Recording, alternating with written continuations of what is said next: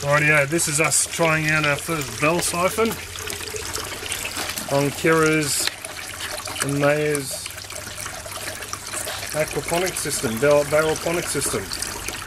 I say Kira and Maya's, it's a project for their school to understand how the bacteria cycle works with the fish and the vegetables. This one here, I haven't made a bell up for this one here yet, so I'm just going to see if this design I've got here works.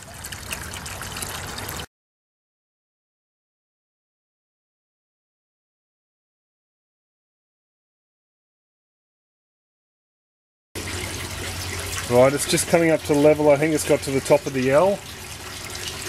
I'll lift you, sweetie. There we go, it's just starting to run underneath if you want to have a look, Maya. The pipe on the right there. We're back up, yes, the water's running there. They can see that, there we go, the siphon's working, it's kicked in. See that?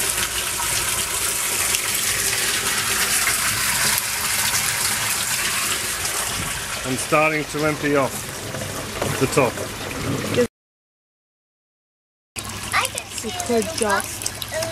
The siphon's starting to slow down a bit now, and it's broken early.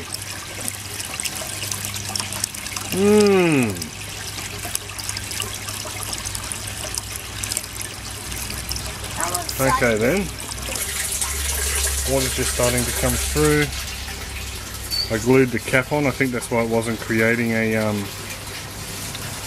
proper siphon before. And there we go, the siphon's kicked in. That's rearranged the pump hose, I think. So that's the siphon. And that's the water dropping drastically up the top there. We'll see how we go this time. This is actually the third try. I had to go a couple of minutes ago and yeah, I couldn't get a siphon to start. Here we go.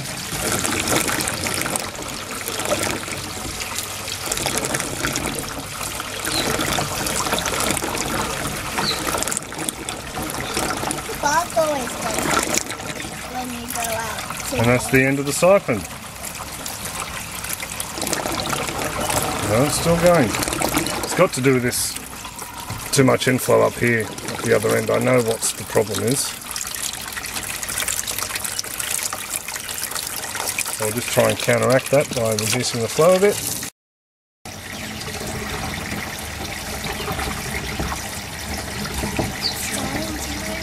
There we go. That's the siphon broken. So, still playing with it, got a lot to do, so better get back to it. She's all done, up and away. I'll just run you through what we've done. There's a few little minor changes that have been made. The pipe at the front has been cut and altered slightly. We now have a 90-degree fitting at the end. It's about to get loud, so I'll move away from there. That's just to form a bit of resistance on the outflow to help the siphon create. Up in these shrouds. These shrouds are working excellently. See the holes drilled in the side down there. Only problem we did have this morning, someone pulled this lid off and they're very tight fitting caps. It actually lifted the shroud up. Some beads got caught underneath and they're actually coming through the waistline down the bottom. Oh, not the waistline, the return line. Luckily, luckily I was washing the clay balls at the time, so the water was running out onto the lawn, so we got to save the clay balls. What else? Yeah, so they're all washed and up. We got 3 litres of these clay balls from the local hydroponic shop. They have an aquaponics system set up using their goldfish they use to feed a big Saratoga in there. So I'll stick a link down in the description. Big thank you to those guys.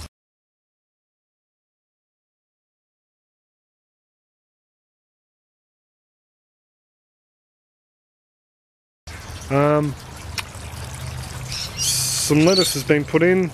It was just purchased at a local hardware shop and the roots have been washed off, as you can see in the water. the roots were washed off, and then the lettuce mix was planted in the bed.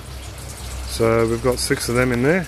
There's actually 8, actually 10, 9, sorry. There's a couple of double ups, as you can see there, 2 different types of lettuce. Kira planted those ones for her video a bit earlier. Celery, that's one we purchased at Aldi. It was upstairs living in a ramekin, shooting roots, so we decided to move it out here. Got a bit of, on the modifications, bit of string, just tied in clove hitch on both sides just to pull them in. I've seen on a couple of different systems around the place that they tend to bulge out after a while. Down the back here, I'll do the power first while that's running. I've got an extension cord.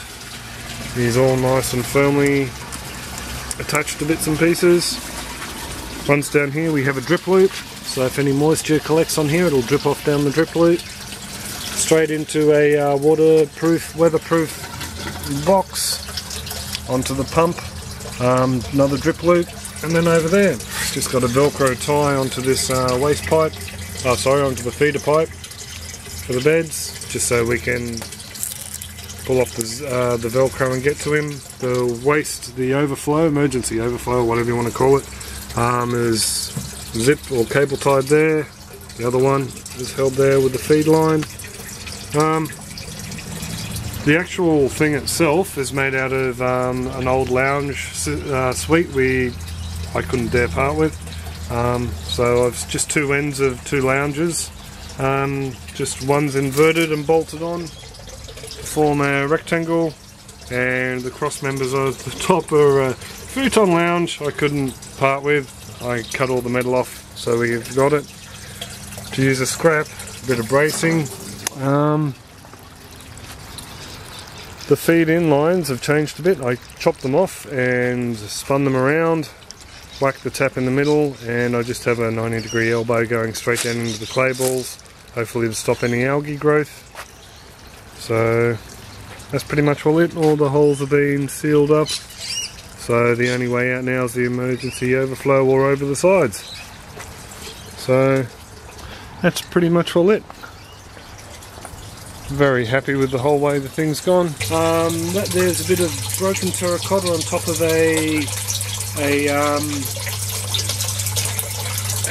what would you call it? A basket. It's like an NFT basket, a large one from the hydroponic shop. I've just cut out a bit of the grill at the bottom. That's just sitting over the top of the pump, and that's holding it down. The day we went in to buy the pump from the hydroponic shop, the guy told us that they'd lost a goldfish the night before. He actually got his fin, swam a bit too close and got sucked into the pump intake, so I don't know if he survived or not, but he suggested we buy that and stick that over the top, so that's all hunky-dory. Oh, on the nutrient side of things, did a pH test. It's 7. I just used the garden pH kit. I don't have the other one. I got a complete kit from Backyard Aquaponics ordered through. It's just taking its time getting here from Western Australia, thanks Australia Post. So I ordered it on Monday and thought it would be here by today, Friday, but unfortunately didn't make it. I might have ordered it Tuesday, not too sure, but I thought I would have made it by now. But like I said, the pH is 7. I'm pretty sure the goldfish will be able to take that. There was one that was swimming slightly sideways before when they went in, but I haven't seen him since, so I take it he'd be floating if he wasn't feeling too well. So that's pretty much all it. Up and running. We'll see how it goes, and we'll give you updates as we go along with it. The IBC one's only getting marginally closer to being done. I'm cleaning off the Besser bricks, just getting the cement. Some of them were cemented in place, some of them were mortared in place, so they're the second hand ones I'm cleaning up. So hopefully we'll make a start on that so it's in before spring. Yeah, so I'm very happy with that. And you all have a good one. See ya. Just a quick footnote to the video on aquaponics.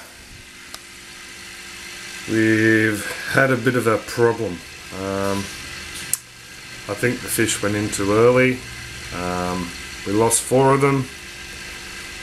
They were all looking nice and healthy 2-3 hours afterwards, after they went in. And then we went down last night to show Bianca after she got home from work at 6 o'clock. And there was one left swimming, 2 were on the bottom. This guy looks pretty alert and awake, keeps reacting to us, so he's fine. But 2 were on the bottom side swimming and 2 were dead. So, done something wrong.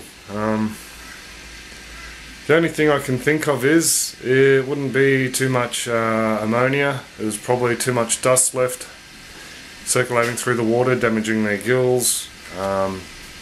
Should have been patient, but hey, I'm up for fish slaughter now. So this little fella, we'll see how he goes today. He looks pretty active. He's just been fed. We will top up the water, by the way. We're just getting some ready to go in, getting the chlorine out. This is just some water I had spare in the bucket from when they went in to the system. So that's my aquaponics update. Off to a roaring start. Have a good one.